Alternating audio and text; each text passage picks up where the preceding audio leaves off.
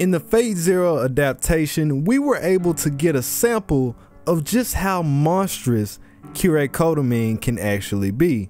And in a futile attempt to escape his madness, Irisville made use of her own magecraft and tried to slow him down by binding him to a nearby tree.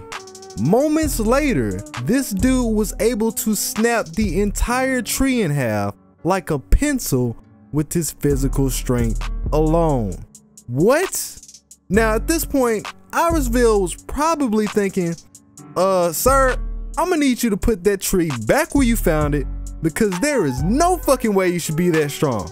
But taking a deeper look at it, I think Kirei was able to accomplish this feat due to the body conditioning of his fighting style, the Bajiquan. And that's what we're here to talk about today. So in the Fate world, Kirei utilizes a style known as the Super Bajiquan, which is a combination between regular Bajiquan and magecraft. Now, there's a lot of discussion on where the style originated, but the general consensus is that it comes from the notable martial artist Zhang Wu. One day, Zhang, who was only 15 years old at the time, was outside in his courtyard, chilling, minding his own business. All of a sudden, a Taoist monk jumped off of his roof, landed in front of him, and started doing these strange moves that he had never seen before. Of course, Zhang is thinking, you have to teach me the method of your ways. So the monk kicked it together with Zhang, training for approximately 10 years.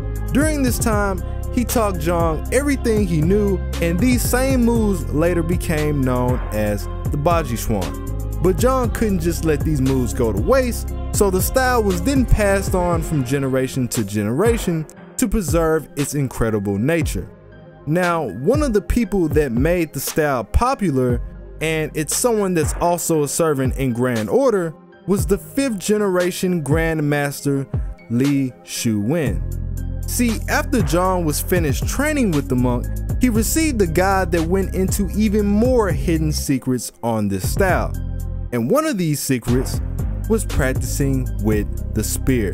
The reason being is that Bajiquan originated from spear techniques. So when you improve with the spear, you also improve in your Bajiquan. And it was such an important aspect that anytime Li Shuwen got out of bed at night, he would not go back to sleep unless he did 50 spear reps on the spot. As a result, he later earned a new title with the weapon as God Spear Li. Now, doing all these spear repetitions might sound like it's a bit much, but it paid off tremendously when you consider that using this same style, Li has never lost a battle in his entire life. The closest he's come to a loss is a draw, and generally speaking, he's never had to hit his opponent twice. The style was so efficient that one of Li's students ended up becoming a bodyguard instructor for a number of Taiwanese officials. And from that point, it was designated as a bodyguard style since it held the power to eliminate potential threats like no other. Even the final emperor of China had his bodyguards trained in this same style. From the nation of Taiwan, Bajiquan began to branch its way out to other locations and eventually the entire world. When you take this into account, Li's involvement is one of the main reasons that the art has survived to this day. Originally, Bajiquan was known as Bazi Fist, which literally means rake fist, since you would hold your fist in the form of an actual rake. Eventually, people deemed that the term Bazi was kind of unrefined, and they decided to replace it with Baji since it pays more respect to the philosophy behind it. The new name of the style in full is called Kaimen Bajiquan. Kaimen stands for opening the gates, and these gates often refer to the 8 striking points on your opponent's body. The philosophy behind the term Baji can be applied to multiple things, but in this context, it means the 8 extremities, the 8 points of the body that you would use for an attack. So the same way that you have 8 striking points on someone else's body, Baji emphasizes that you must also express the same power from all 8 directions of your own body. To understand that your power is universal, that your entire body is a weapon itself, and no part of it should be taken for granted. And of course, the Quan stands for fist or boxing. The reason that Bajiquan is so useful is because it gets straight to the point. Contrary to these fighting styles that focus on moves that are aesthetically pleasing, Bajiquan is explosive, short range, and meant to take out the target as quick as possible. Instead of damaging the outside of the body, you're going straight for attacks that would affect their internal organs. Before you can even get that far, first you gotta get in the opponent's grill. And the way that you do this is by using one of the big openings, which is something that we saw Kirei use in his battle against Maya. Using one of these same techniques, Kirei was able to make his way into Maya's guard, elbow her in the chest, and successfully break some of her ribs in the process. Not to mention, she was using a knife and a gun. And she's an ex-military soldier. Another time we see his skills at use is when he fought against Kirei. Kirei slid into Kirei with the inverse moving stance, then finished him off with a vertical punch to the chest that damaged his heart and his lung.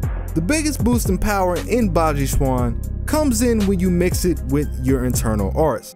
Before you deliver your hit, you initiate a stomp to gain energy, contract your lower muscles, then send that life force through the limb of your choice to amplify the strength behind it. Once you have good balance, weight distribution, and body rotation, you will not only see an increase in damage, but you will also send a shockwave through your opponent's body. Now, let's put this into perspective. The novel says that this punch alone was like a grenade exploding in Kireisugu's chest.